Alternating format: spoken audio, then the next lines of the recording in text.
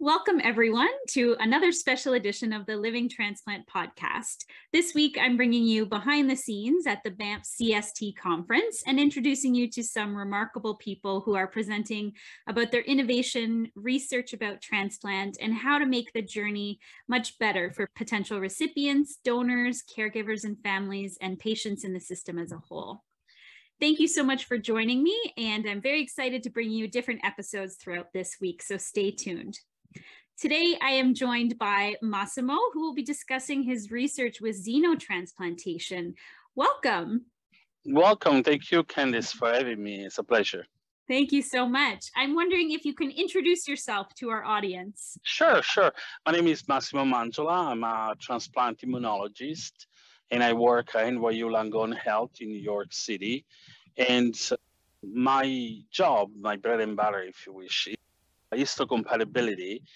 So is the determination of compatibility between a patient and a donor, any organ included, bone marrow transplant, face, hands. NYU is a very busy and challenging place. So I'm challenged by pretty much any type of transplant.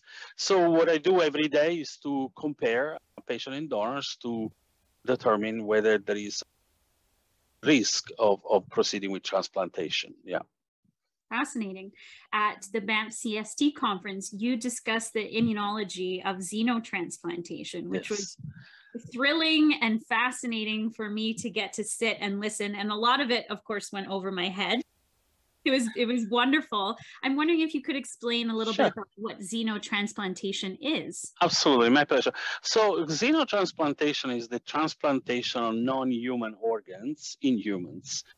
In this case, xenotransplantation is the transplantation of pig organs into human. Now, of course, you want to say, why would you do that? Very good question. So as you know, there is a very large discrepancy between the patients that are awaiting organ transplant and an available organ. And this discrepancy, it doesn't seem to be reduced over time.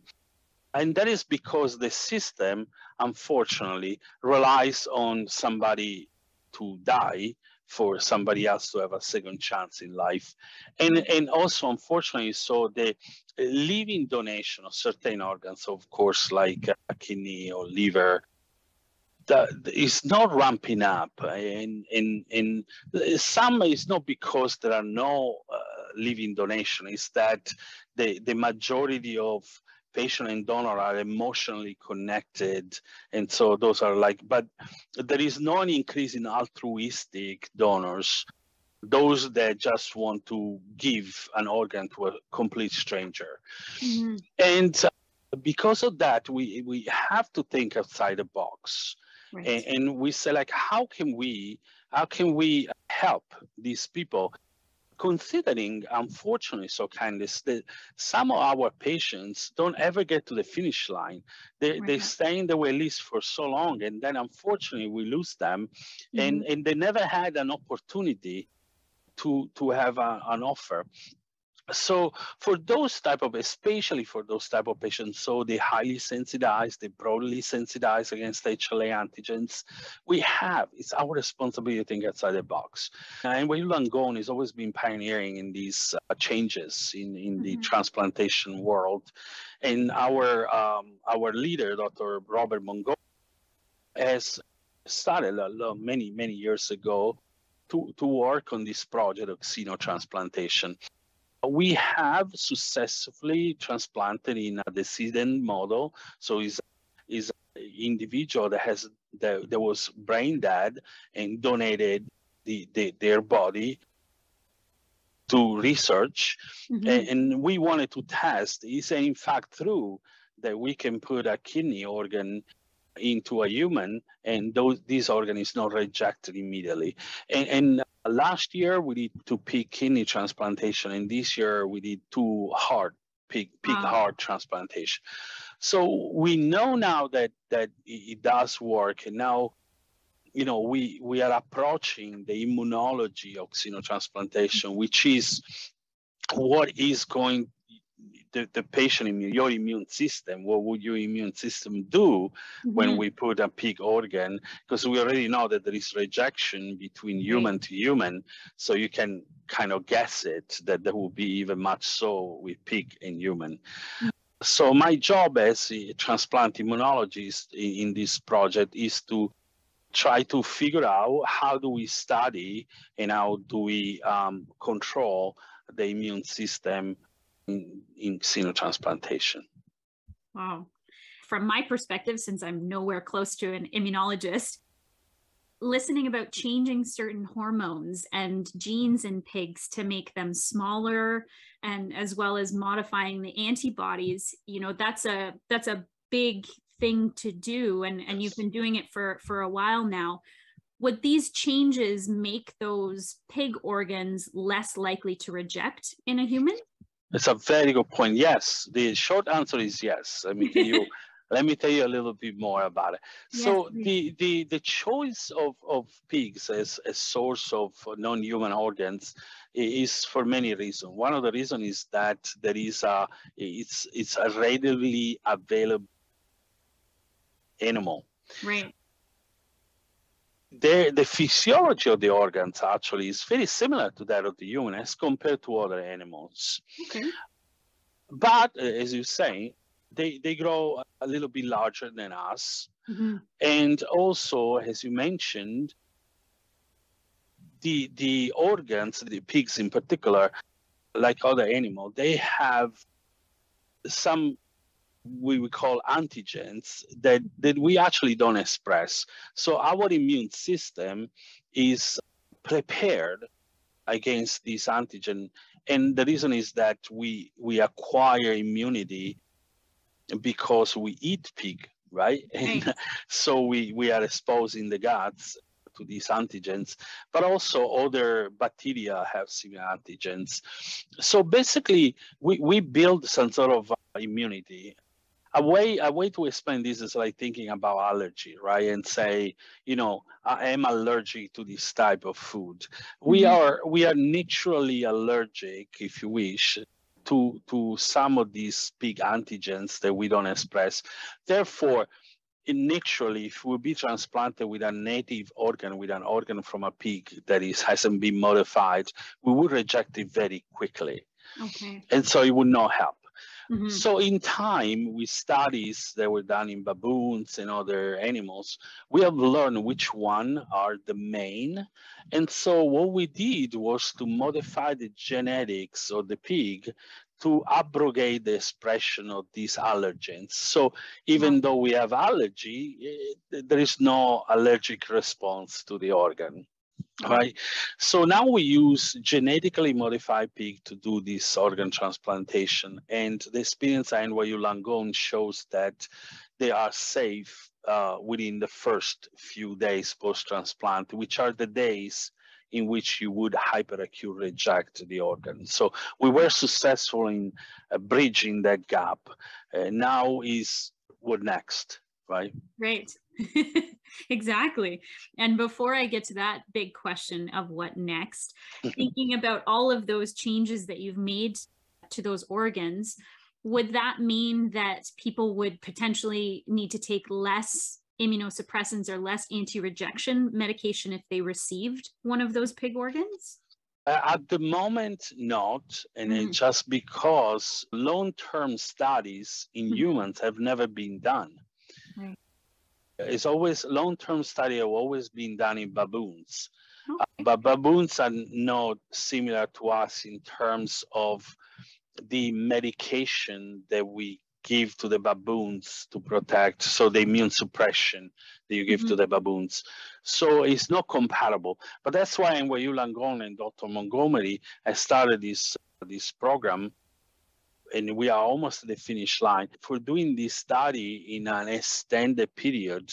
Because as I said before, we have bridged the hyperacute rejection, and that doesn't occur. So what we need to study now is the rejection, the long-term rejection, right?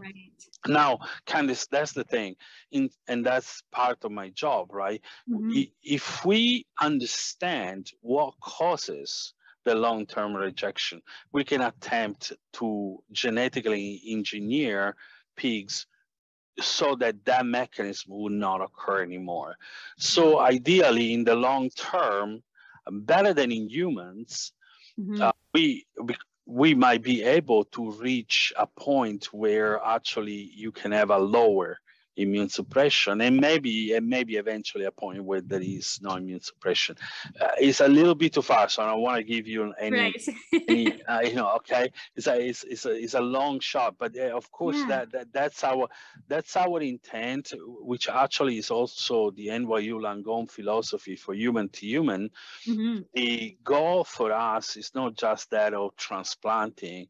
The goal for us is to improve the quality of life after transplants.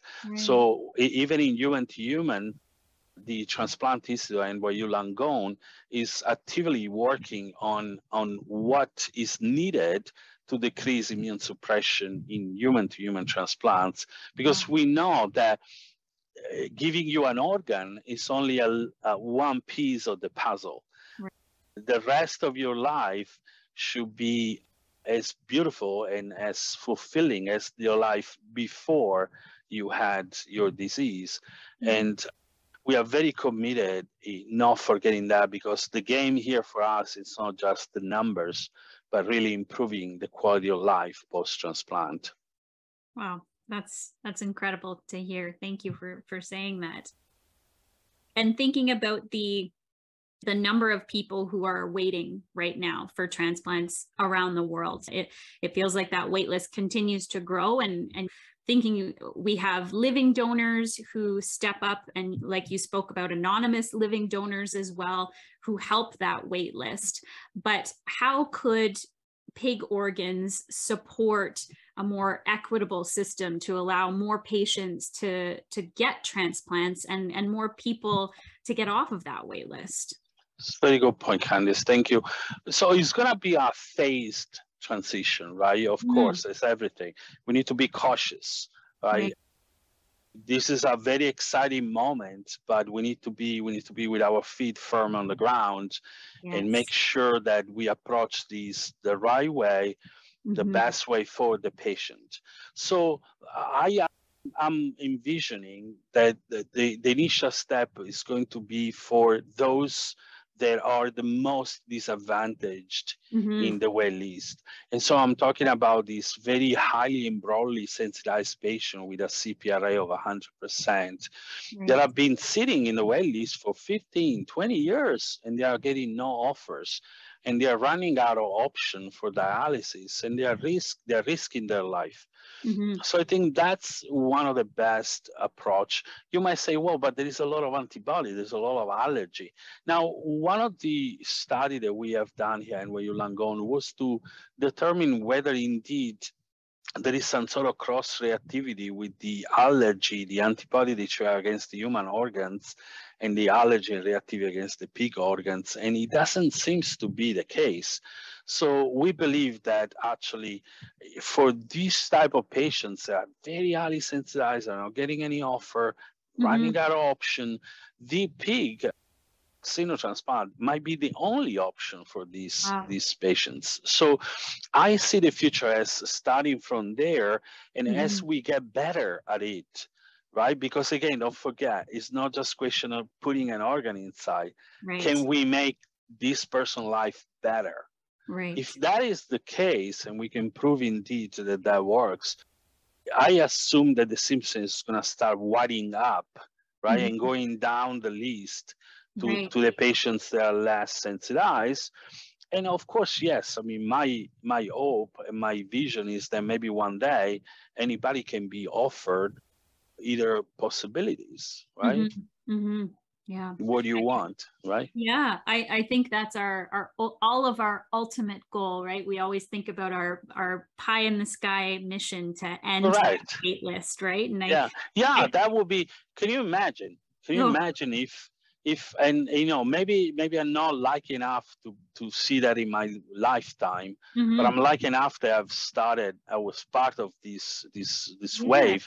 But can you imagine a day in which there is no there is no kidney disease out there, because we can at least bridge it between you having a human organ with pigs. But the idea is going toward the fact that we have to make those organs safe. Yes. And then give anybody the option to choose based on what they want, you know what I mean? But yeah, that would be a dream come true. Yeah. It really would. Yeah. For people who want to read more about your research or read more about NYU Langone, where could they find information? Yes, NYU Langone, it's nyulangone.org. It's very simple to find. But if you Google NYU New York City, that's the only NYU you find, NYU Langone. And then you can go to the Transplant Institute subpage, and there you're gonna find Dr. Robert Montgomery, which is our leader. And Dr. Montgomery, fun fact, is not only a very incredible surgeon and pioneering on many things in kidney surgery, in kidney transplantation.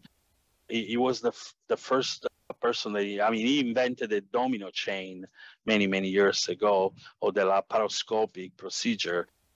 But so he's actually a patient himself. Dr. Montgomery has received heart transplants years ago. So Dr. Montgomery has been advocating for the longest time about quality of life and better transplant for everyone. So you will find the information right there. And NYU Langone has a very active LinkedIn page where they are posting all these news about xenotransplantation. So you might want to follow also that. Other than that, you can always reach out to one of us in the Transplant Institute, and we can provide you papers, literature, and any other connection that you need. Amazing. That's fantastic. I think people will be very interested to read more and learn more. And it's always great also to hear that not only has somebody benefited from a transplant in their own life, but then they're turning around and taking that personal experience to improve the lives of other people. So that's yes. Candice, it's important. Yeah, it's important that we work on this together. We for the longest time, I feel we kind of worked in silos, the medical and the patient donor community. We need to work together, because we teach each other how to make the future better. Your experience is important to us because it might shape up the way we do transplantation in the future. If we don't connect, we will never know, and we cannot improve. But improvement, this is the only way forward. We know how to do a transplant. Right. The improvement is how to make it better, how to make it last longer, how to reduce immune suppression, how to make patients' life really better after transplant. That's the mission. That's the best possible mission we can hear from your side of the table as well. So thank you so much. I'm wondering if there's anything else that you want to share with our Living Transplant Podcast listeners before we head out. Yeah. First of all, I want to thank all the donors and all the living donors, all the families of the deceased donors. You all are fantastic people. They think about it, Candice, in the moment of the most and the deepest sorrow, you find yourself that moment of clarity to say, I want to donate the organ of my loved one. And one single donor, one single patient, one single donor can save 5 to more lives. It's significant. All these living donors that one morning wake up and say, you know what? I have 2 kidneys. I don't need them. I can give up one and save somebody else. Thank you so much. We talk a lot about patients, and it's important in my field to talk about patients and patient life and improving and doing better. But we cannot forget the donor side. And so I just want to say we are in this together. Talk to your clinician, ask questions. express your concerns. There is no question that is not the right question. If you have something, if you're concerned about, if you want to know more, ask away. We are here on a mission to make sure that you have the same opportunity that I have, right? So ask away, and we're in this together, and together we'll do great things. I'm sure. Thank you so much, Massimo. Your passion comes through even over Zoom. And we're really grateful as patients and families and donors to know that we have people like you on our side. So thank you for all of the work that you do. And thank you so much for sharing all of that work, because it's not just fascinating, but it's also hopeful for all of us to think about what could be in the future. So thank you so much for joining me today. And for everything. Thank you for having me. Yes, thank you for having me. And thank you for everything else that I learned through this experience. Thank you. Amazing. Thank you so much. Thank you. Bye.